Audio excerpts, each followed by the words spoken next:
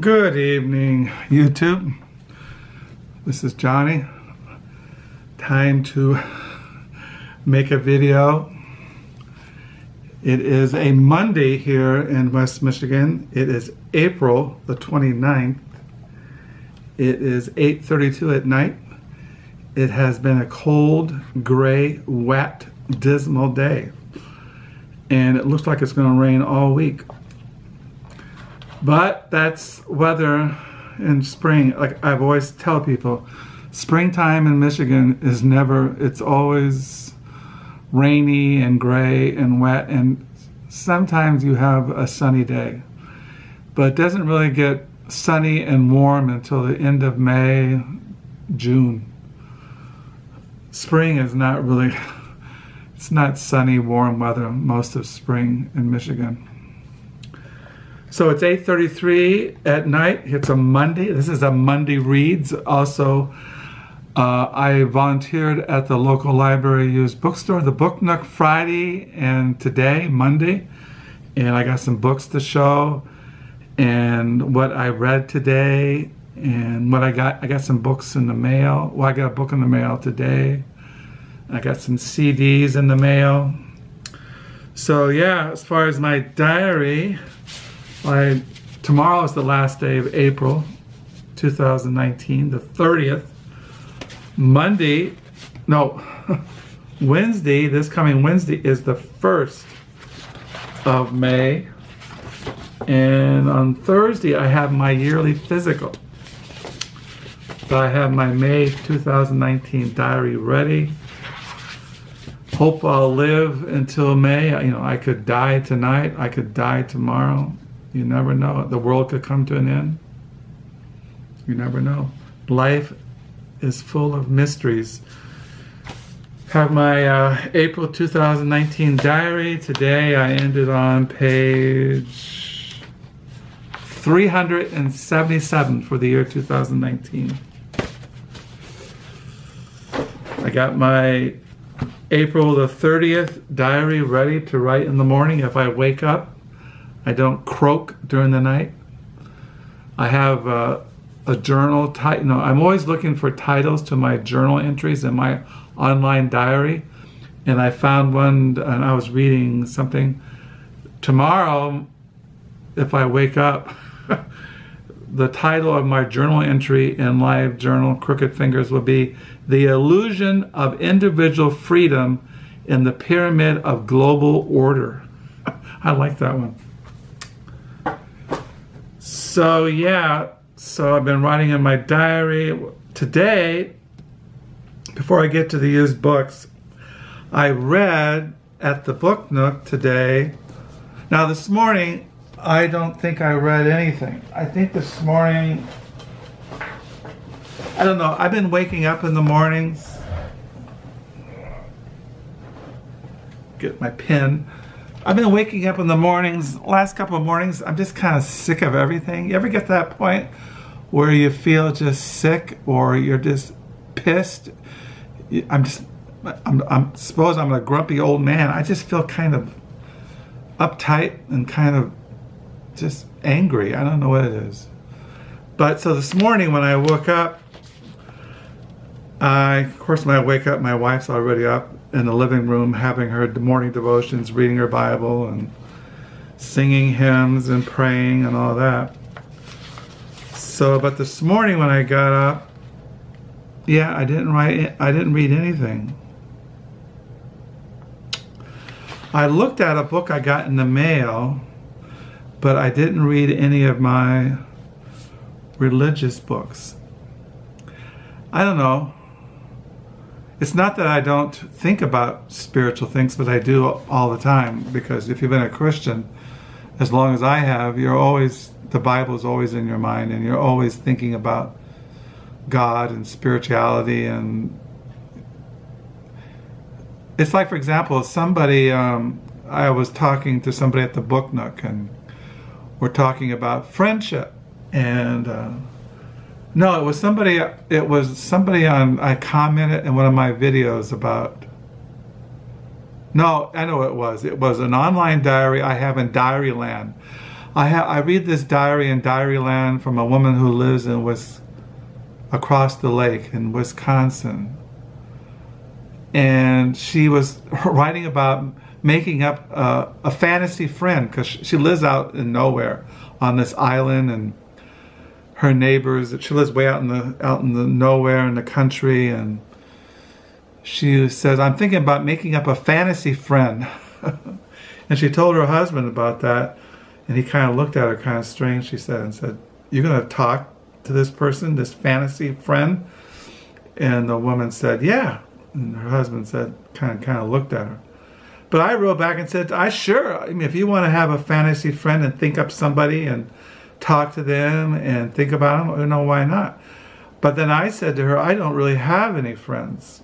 Now, I have my wife, I have my oldest son and his wife down the street, and little Cora and Josephine, and I have my son Josiah and his wife Hannah and Marika, and I have my daughter Bethany and her husband Andy, and Louisa, Margaret, and Jack, and those are my family.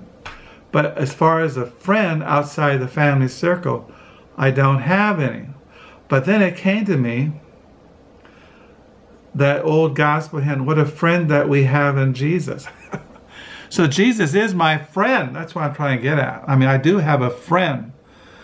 Abraham was called the friend of God. So I do have a spiritual friendship. Now, of course, Jesus is not only my friend, but he's my sovereign Lord. He's the King of glory. He's the Son of God. He's my Savior. He's my righteousness. He's my sanctification. He's my wisdom and all those things. So the point is, I'm always thinking spiritual things, even though I'm not reading the Bible or reading some spiritual book. So as far as talking about at the Book Nook, I did pick up last Friday. I bought this. I'm always buying Bibles. I'm always, you know, I collect Bibles, and I found this really neat ESV study Bible, English Standard Version. This is really a nice Bible, a great study Bible. As you all know, I'm still reading through the Epistle of Romans, reading that commentary by Longnecker, my March Mammoth. I'm still doing that. But the man who did Romans in this study commentary is, his name is Thomas Snyder, and he did a really great commentary on Romans. And so his notes on Romans are really good, if you like good, solid evangelical understanding of the Epistle of Romans. He did it. And so I was kind of pleased with that, because I have Thomas Snyder. He teaches at Southern Baptist Seminary, and he's done a book on Paul the Apostle, Pauline theology. He's done a book on New Testament theology. He's done really a lot of good books. So I got that at the Book Nook. Also, I picked up this little NIV compact Bible commentary by John H. Sailhamer. I have his book, The Pentateuch as a Narrative, and I have his book, Introduction to the Old Testament. So it only was $1. It's a compact little commentary on the whole book of the Bible, and it's pretty basic. But if you want an overview of the whole Bible, it's really worth having. I also picked up a couple of weeks ago, I haven't shown this, I like word books.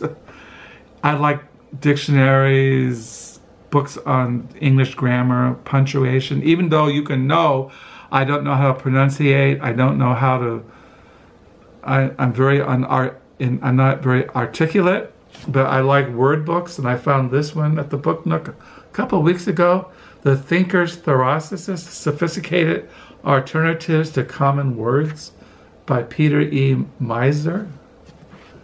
I'm kind of looking at books about words. A lot of the words that he quotes in here for, sophisticated alternatives to common words, I can't pronounce them. They're just beyond my ability to pronunciate, but it's still kind of fascinating.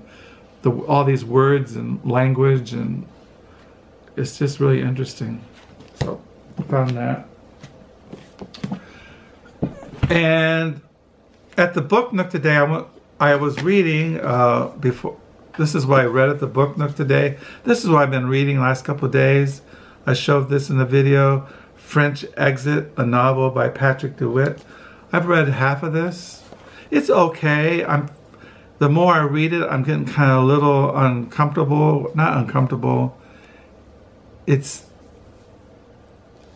I don't like the way, something about the way it's written kind of irritates me a little bit. But I probably will read it. I haven't really DNF it yet. And then I was reading at the Book Nook, Bret Easton Ellis. I really like this. Now, I don't agree with his ethics. I don't agree with some of the things that he writes. But I like some of the main, I know what he's saying here, and I kind of agree with it. So I got this in the Amazon delivered this book last night around 8 o'clock, and I was watching a booktuber, and she mentioned some books on psychedelics and psychedelic consciousness, and she mentioned this book, The Timothy Leary Project, Inside the Great Counterculture Experiment by Jennifer Ulrich, foreword by Zach Leary. So I ordered it, and she mentioned some other books I plan to buy. But as you all know, I was reading this D.C. Boyle's new novel, historical fiction, on Timothy Leary and the psychedelic movement in the early 60s. So, and plus I collect books on Timothy Leary and the psychedelic movement, books on psychedelic drugs and the 60s counterculture, the beatniks, Andy Warhol, San Francisco during the 60s, counterculture. So I got that in the mail. Yeah, I came across some other books on Amazon I didn't know about Timothy Leary I plan to buy in the future. And what else? Oh, I got in the mail today a book I had to pre-order from Amazon UK. They didn't carry it United States, and it was the new novel by Jarett, Kobek, Only Americans Burn in Hell. So I've been reading this today. As you know, I recently read this novel by him, The Future Won't Be Long, by Jarett, Kobek. I did a long review of this in one of my videos a while back. So I've been reading this today. It's kind of a satire on American culture, the Trump presidency, kind of a satire on America, media, its fascination with Marvel comic movies, and its fascination with all kinds of things that are just kind of silly. So I was reading that. I also got 2 CDs in the mail. I got this one last night along with that Only Americans Burn in Hell by Jarett, Kobek. This is Neil Loffin's Blue with Lou. He's a guitarist in Bruce Springsteen band. He also plays with Bob Dylan and Neil Young, and yeah, so it's kind of just straight kind of, I don't know, kind of bluesy, kind of rock. It's okay. I like his guitar playing. And then I got this death metal kind of ambient music by Death Feast, Mysteries of the Nocturnal Forest. I got that today in the mail. So now we cleared that off. These are the used books. I got these today at the Book Nook. I brought these home. The Red Phantom, Stalin's War on the Ukraine by Applebaum. I already have her book. I got it a couple of years ago. Iron Curtain, The Crushing of Eastern Europe by Applebaum. She did a book called The Gulag, the Russian prison system, which I don't have, which I'm looking for. But I got this one today, The Red Phantom, Stalin's War on the Ukraine by Applebaum. As you all know, I'm reading on Stalin, the Bolshevik, Lenin, Trotsky, reading Memoirs of Memoirs of a Revolutionary by Serge. And I've been reading his book, Anarchists Never Surrender by Victor Serge, essays, polemics, and correspondence on Anarchism, 1908 to 1938. Also, I picked up something I found out I already have, Butcher's Crossing, a novel by John Williams. So I'll put this in the roving library in my van.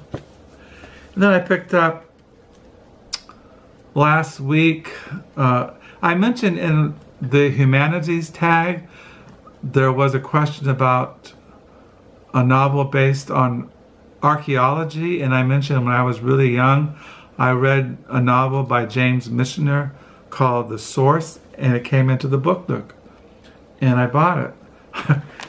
And my wife said she read it when she was a teenager too, so I read it. It's kind of like, in the grand storytelling style, the signature James Michener dramatizes one of the most riveting and important developments in world civilization, the birth and full flowering of Judaism, beginning with a group of modern-day archaeologists digging at a site in Makor.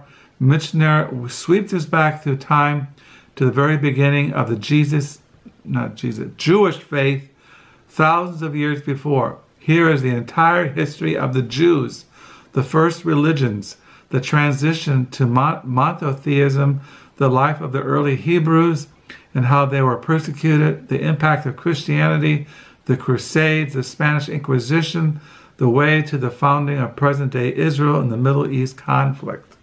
So I found that. And then I found a novel by Ishiguro, The Buried Giant. I collect his writings. I've read, I think, one of his novels a couple of years ago. I think I read, I read Never Let Me Go, or Remains of the Day, something like that. So I got him. Then I picked this book up. I don't know what it is. It's called Maxioms by La Rochefort. I don't know what this is. It just looked really interesting. It's just a bunch of maxioms, like, and they're in French, but then they have the English translation. I don't know. It was only, $1.50. My wife was doing the thrift store crawl, and she found this novel, which not a novel, but it's nonfiction, which I have already in our library, Embracing Defeat, Japan in the Wake of World War II, by John W. Dower, winner of the Pulitzer Prize, winner of the National Book Award. I have this already, so this will go in the roving library. And then I picked up at the Book Nook, The Mediterranean and the Mediterranean World in the Age of Philip II by Ferdinand Brunel. This is translated out of German by C.N. Reynolds. This is an abridged edition. So those are things I got at the Book Nook, things I'm reading, and so this stuff can go down the lower level. I can put all this stuff away, put stuff in the van, the roving library, and what I'm reading and what I'm listening to. Death Feast, Neil Lofgren, reading Only Americans Burn in Hell by Jarett, Kobek. It's kind of like a satire on American politics and life. Reading about Anarchists Never Surrender. Reading Bret Easton Ellis, White. Reading French Exit by Patrick DeWitt. Reading D.C. Boyle's historical fiction on Timothy Leary, the early 60s psychedelic movement. Reading the Timothy Leary Project. I'm just beginning to look at this. It's kind of nonfiction. It's just looking at Timothy Leary and his impact on culture. So that's about it in my book world. It's like somebody asked me, do you read all the time? Yes. I mean, I'm going to be 67 years old in August, and I haven't worked since 2007. And I've always been a reader. Now that I'm not working and our kids are grown up and they have careers and families of their own, and it's just my wife and me here in this house. And I get up in the morning and I read and I write and I read and I write and I read and I write, and I don't really like doing anything else. Like I said, I don't have friends. I'm not social. If I go anywhere, I go to the book nook. I go grocery shopping with my wife. I go for a walk, maybe in some park. I go down the street and have dinner with our oldest son and his wife, Emily, and our 2 grandchildren. And yeah, that's about it. I go to thrift stores, and that's about it. I don't really like leaving the house. I like being here. I like quiet. I don't watch TV. I'm not into movies. I do keep track of what's going on in movies because I'm a student of pop culture, American pop culture. I do keep track of music and literature and movies and art that's going on in America. But basically, I'm just a man who likes to sit in silence and read and write, read the Bible, study the Bible, and what a friend we have in Jesus. That's the way it goes. So I'm never really alone. I mean, I know I'm in the presence of God. I know I'm united to Christ in saving faith. I know I'm indwelt by the Holy Spirit. I know that I'm a temple of the living God. I know that I'm to live in the light of His presence and seek to worship Him and to love Him. But sometimes I get, like I said, I get kind of uptight and pissed and angry, and sometimes I feel kind of sick about everything, and sometimes I wake up dreading stuff, and maybe it's the bad weather today, being dreary and dark and rainy and wet. Maybe the weather does affect my mood. I don't know. But I got to sign off now. I told my wife I mopped the floors, the kitchen and bathroom floors, and I got to vacuum and brush my teeth, and then I'll sit and read and go to bed. I always go to bed around 11:30. So I hope you're having a good week, that you had a good weekend. Thank you for new subscribers. Thank you for your comments. I don't know how some people who have 6,000, 8,000 subscribers can respond to every single comment. I mean, I get 4 or 5 comments, and I got to really scratch my head sometimes to come up with something intelligent. And I just don't want to just take the comment lightly. I want to take it seriously. So I wonder how somebody who has 6,000, 8,000, 30,000 subscribers can respond to comments. Now, so do you who comment, do you really feel bad if I don't respond to your comments? What do you expect of somebody when you comment? Do you expect a comment? If you don't get a comment back, a response, do you feel kind of like ripped off, or you feel ignored, or you feel like this person just kind of shrugged you off? How do you feel about that? Now, I like comments.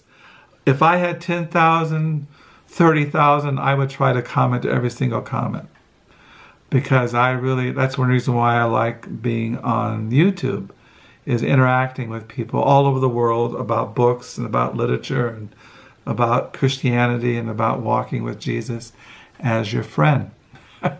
So anyway, I'll stop my rambling and I will sign off. I might do my wife works tonight.